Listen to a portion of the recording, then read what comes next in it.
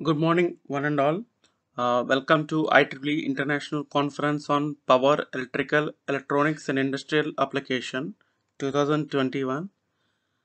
I am S. Ramanukumar Joga.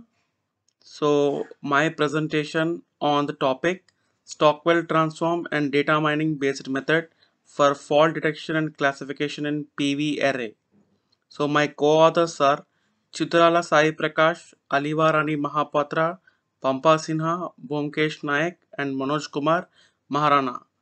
I belongs to School of Electrical Engineering, Kalinga Institute of Industrial Technology from Bhubaneswar, Odisha, India. So these are my paper outlines. So introduction, literature review, proposed methodology, results and discussions, conclusion, future work, and references. So coming to the introduction, in recent years, the power demand to the renewable energy sources are increasing from day to day. So among all renewable energy sources, solar photovoltaic system is more reliable, efficient, and economical in nature. However, PV system may suffer from the intermittency of environmental conditions. With this, PV systems may come across different fault conditions. So those fault conditions are open circuit faults, short circuit faults, and partial shading condition. So in this faulty condition, multiple peaks arise in the power voltage characteristics curve. So there is a chance of hotspot formation in the PV array and the PV modules may severely damage. So this leads to power degradation and efficiency reduction. So it is very crucial task to identify and classify the faulty condition.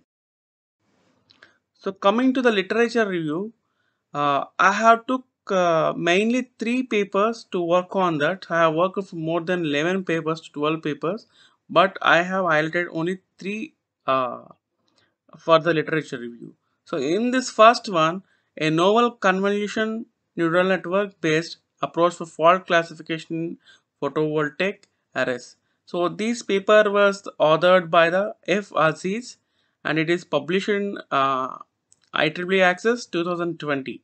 So in this paper, authors use a two-dimensional deep convolution neural network technique to detect and classify faults in PV array. They done with and without incorporation of MPPT. So the second paper, a novel fault classification approach for photovoltaic system. So the author was V.S. Kurukuru ETAL. So it is published in Energies 2020. So in this paper, authors used wavelet transform and radial basis function neural network to detect and classify the faults in PV array. An intelligent fault diagnosis approach for PV array based on SARBF kernel extreme learning mission authored by UV is my third literature reference paper. So it is published in Energy Procedia 2017. So in this paper, authors used extreme uh, learning mission optimized by simulated annealing algorithm to detect and classify the faults in PV array. So this is my proposed methodology. So my proposed methodology consists of only 3 steps. One is measurement, and second one is decomposing the measured signal, and third one is classification of events to supervised machine learning algorithms. So this is my flow chart here. So extract current signal at pre-fault condition, post-fault condition, and decompose the current signal using Stockwell transform and extract the frequency components. And next, freed high frequency components and low frequency components as features in machine learning algorithm classifier, and finally we get the fault detection and fault. So my proposed methodology consists of 2 methods. One is Stockwell transform for the signal analyzing and feature extraction, and the next data mining technique for the classification of events. So the Stockwell transform, it is a time frequency spectral function to analyze the structure of a non-stationary signals.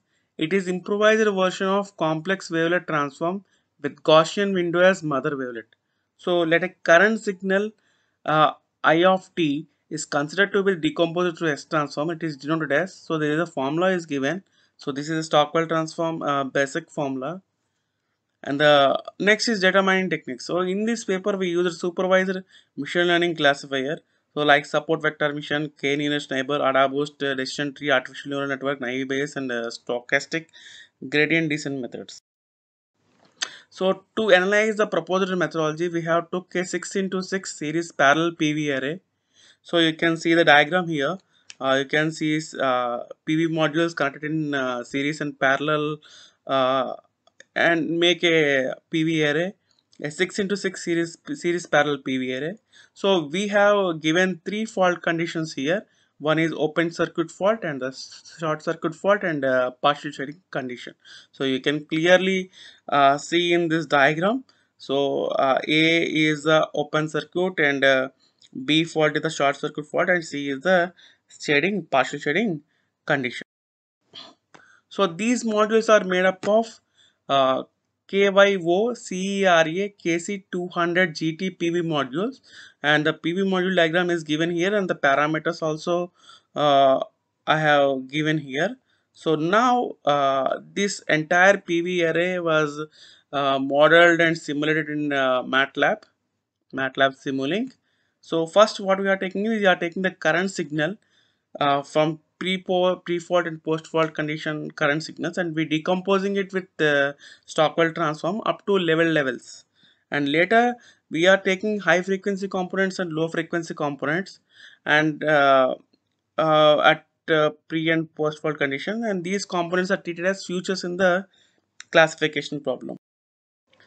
And after that we are considering the only, we are not taking full wave, full signal, we are taking only the window length is considered around 60 seconds, in between 100 second to 160 seconds. So we are gathered 639 input data sets, and they are given to the machine learning classifiers.